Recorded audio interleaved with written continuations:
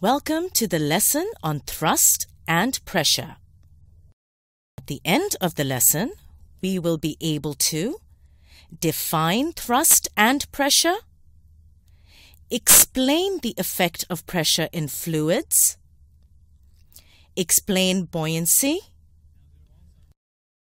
explain Archimedes' principle and its applications. Define relative density.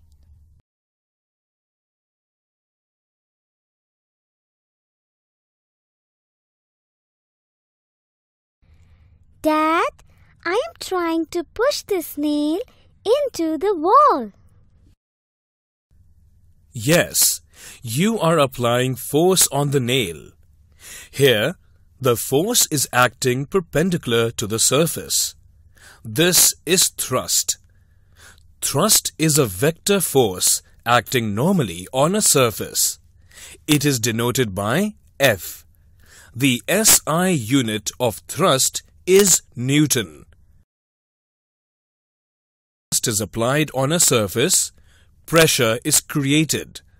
That is why when you try to push the nail or when your mom cuts a fruit using a knife, pressure is created at the pointed end of the nail and the sharp edge of knife. Pressure is thrust acting per unit area. Pressure is denoted by letter P. Hence, pressure is calculated as thrust upon area. The unit of pressure is Newton per meter square. The SI unit of pressure is called Pascal, denoted as PA. Can you explain the relation between thrust and pressure in detail? When you stand on loose sand, your feet go deep into the sand.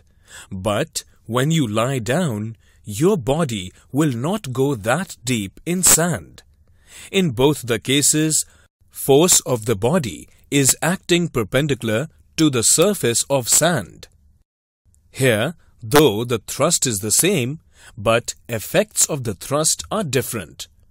Thrust and pressure are also applicable to fluids, namely liquids and gases. A solid exerts pressure on a surface due to its weight. Similarly, fluids have weight, and they also exert pressure on the base and walls of the container in which they are enclosed. Dad, I wonder why a ship made up of iron and steel does not sink in water, but a small coin or nail sinks easily in water. This happens because of buoyancy. Buoyancy? What is that, Dad? Have you ever noticed that when you try to push a closed bottle into water, water exerts a force on bottle in an upward direction? But Dad, though there is gravitation attraction of the earth, bottle does not immerse. Why is this so? Because the upward force exerted by water on the bottle is greater than gravitational attraction of earth, that is, the weight of the bottle. This upward force exerted by the water on the bottle is known as upthrust or buoyant force. That means in order to immerse the bottle completely into water, we need to apply more force than upward buoyant force. Yes, exactly. The ship floats in the water because the buoyant force exerted by the water on the ship is greater than its weight. In case of a nail, the buoyant force exerted is very less, Hence, it sinks in the water.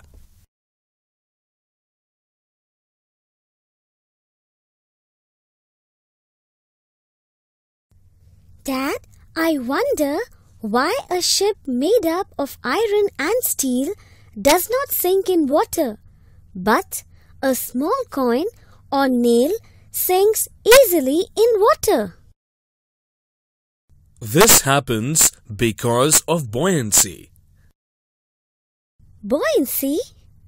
What is that, Dad? Have you ever noticed that when you try to push a closed bottle into water, water exerts a force on bottle in an upward direction? The magnitude of buoyant force depends on the density of the fluid. That means, if the density of the fluid is more than the buoyant force, the force exerted is more. Seawater is denser than fresh water of a river or pond. Hence, it is easy to float in seawater because buoyant force exerted is more. I observed that object like nail sinks in water, while a piece of cork of equal mass does not sink. Yes, this happens because of the difference in their densities. The density of a substance is defined as the mass per unit volume. The density of cork is less than the density of water. This means that the upthrust of water on the cork is greater than the weight of the cork, so it floats. And the density of iron nail is more than that of water, and hence it sinks. Right, Dad? Exactly. Therefore, objects of less density than a liquid float on that liquid, and objects of density greater than that of liquid sink in the liquid. What is relative density, Dad? Density of a substance is mass of unit volume. Sometimes density can be compared with water. Relative density is the ratio of density of a substance to the density of water. Since the relative density is a ratio of similar quantities, it has no unit. Ever heard about Archimedes' principle? This principle was given by Greek scientist named Archimedes. This states that when a body is immersed fully or partially in a fluid, it experiences an upward force that is equal to the weight of fluid displaced by it. Let us verify this principle using an activity. For this activity, we will require one iron block weighing 500 grams, a spring balance, an overflow jar, a small size beaker, and a weighing scale. First, suspend the iron block to the spring balance. It measures 500 grams. Take an overflow jar and fill it with water unless it is on the verge of overflowing. Under the overflow jar, place a small beaker. Note down the weight of the small beaker. It weighs 100 grams. Now, dip the iron block completely into the water. The water overflows and collects in the small beaker. The reading on the spring balance shows 400 grams. The weight of the beaker is 200 grams. There is an apparent loss of weight of the iron block, which is equal to 100 grams. The weight of the water collected in the beaker is equal to 100 grams. Hence, this shows that the difference of the weight of the iron block outside and inside the water is equal to the water displaced into the beaker. This verifies the Archimedes principle. Do we apply Archimedes' principle? This principle has many applications.